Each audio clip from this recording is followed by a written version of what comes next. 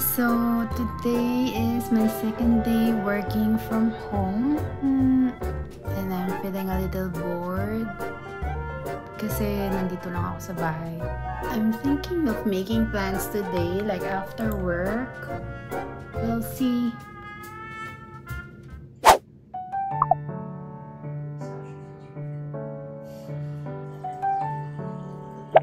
It's comparable to 1 to 2 cups of coffee.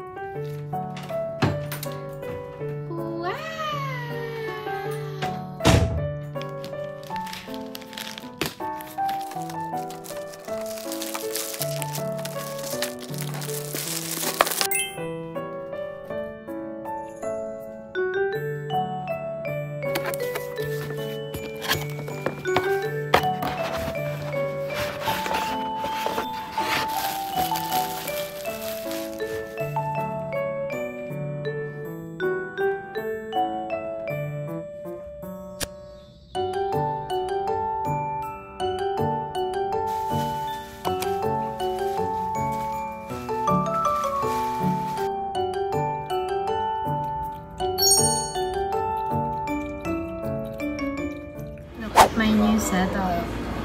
Wala akong mag-edit, guys.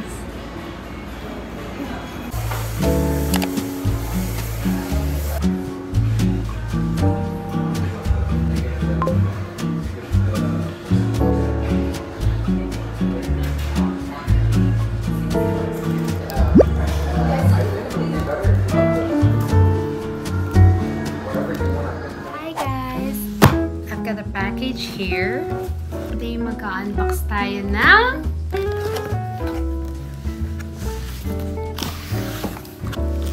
aking new MacBook Pro! Ilisan lang natin siya sa box.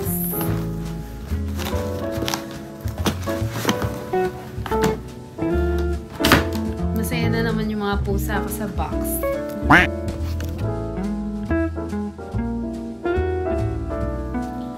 Nakasealed pa siya.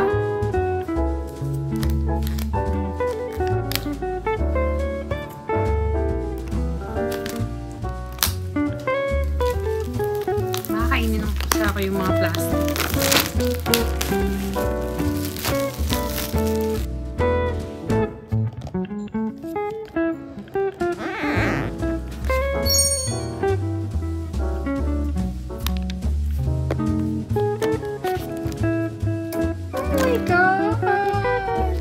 Speechless.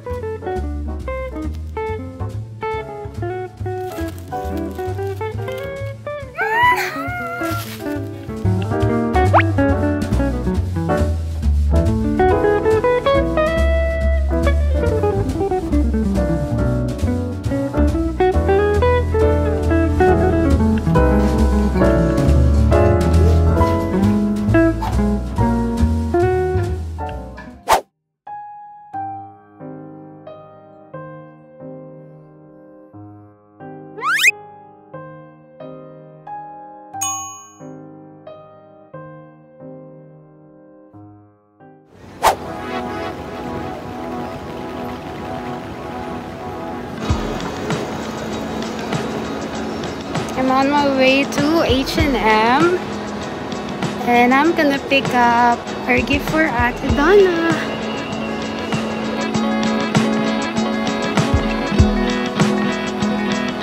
I've reached.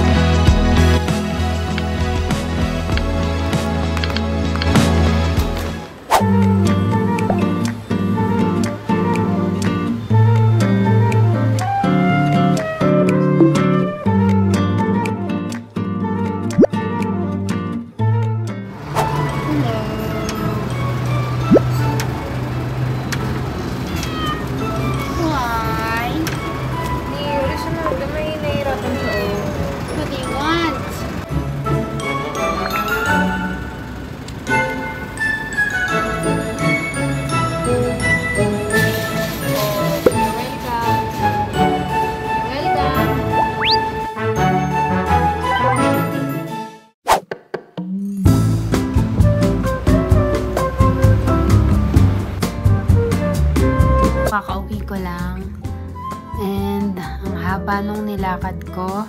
Today is Friday and sabay kami nag-lunch ni Len. Sabi ko, magpapa-nail polish na ako ng Thursday para Friday hindi na ako maglalakad sa arawan. But then, naisip ko magsabay kami ng lunch. Amazing!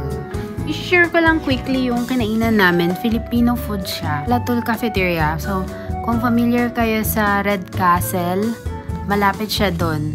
As in, super close lang niya. Ang sarap ng Filipino food.